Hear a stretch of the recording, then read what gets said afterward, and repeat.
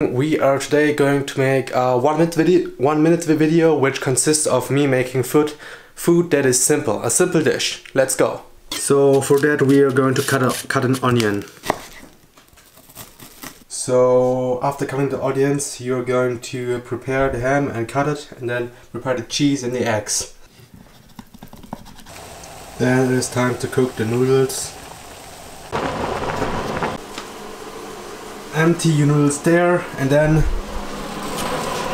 add oil, add onions, then add the ham,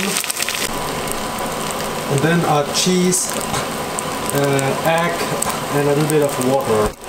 I pretty much or less fucked up there. It is a failure, it probably doesn't taste that good, but yeah. So thanks for watching. I'm going to eat this then, and then let's see how it tastes. It tastes pretty decent.